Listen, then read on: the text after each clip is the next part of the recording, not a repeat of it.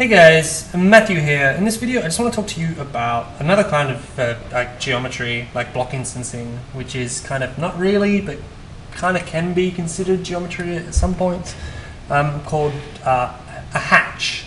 Now a hatch is used a lot in architectural drawing, which we'll get to later, and Ollie will talk to you about that a lot in the lecture series.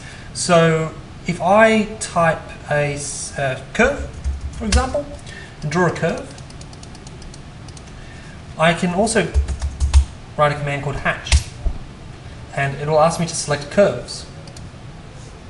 I can press enter, and I have all these hatches here. Now I can choose to put squares in it. There we go, let me move. There's some squares. I can choose to put pluses. I'm not sure what this bug here with the squares is, but I can't really solve that. So there we go. There's some X's. I can do a digrid. I can do more squares. I can do some lines. I can make it solidly colored. It's all fairly self-explanatory. So, you know, if I wanted to make the pattern bigger, I can just times the pattern by 2, and it'll increase the spacing. 5, make it even bigger. 10, make it bigger. 100, you know, make it even bigger, right? So by default, it's set to 1. You can also rotate it by 45 degrees, or 30 degrees, or 1 degree, or 0 degrees. So I can rotate hatches, and I can scale them here. So everything I want to do about hatches is just set right here. So if I press OK, I can click, and this hatch is in the file. So it says 1 hatch added to selection. And the hatch has properties. So in its properties, I can change what it is. So I can change it to solid if I don't really want it to be that. And then after the fact, I could change it to, say, this liney one, hatch 3. Isn't that sweet? Doesn't really work at that scale, so I might want to make it, 10 times bigger. There we go.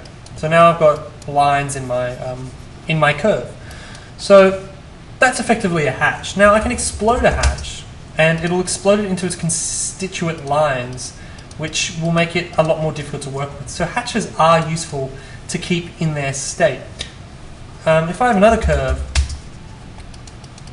for example, and I want to hatch that, and I'll just give it whatever, and I want this to be this, I can actually just click on match, and then it'll give me the option to select another hatch.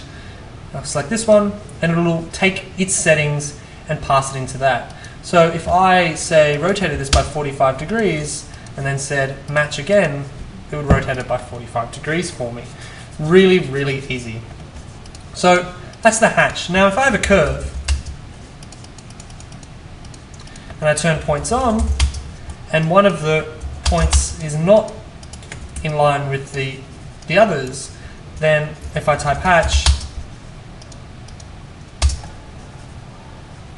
it'll give it a go. So I'm going to put solid on, but you'll notice that it just projects it directly down. It doesn't, fill the curve with whatever the hatch I want is. So it kind of projects everything to the C-plane level, and doesn't really care about if the curves are up or down or sideways. So that's the hatch tool. Now, one important thing you need to look at is under Tools, in Options, in Annotation, there's this hatch section, and you can import hatches. Now, I don't have any on this machine, but we've set up a file, and in public there will be a few hatch patterns that you can import that are useful for architectural drafting. So that's all you need to know about hatch. Select a curve, hatch it. You can choose a pattern, you can scale it, you can rotate it, and you can apply hatches to different areas after you've done it by using the match section in properties. And that's that. So I'll see you in the next video when we'll talk about meshes. See you there.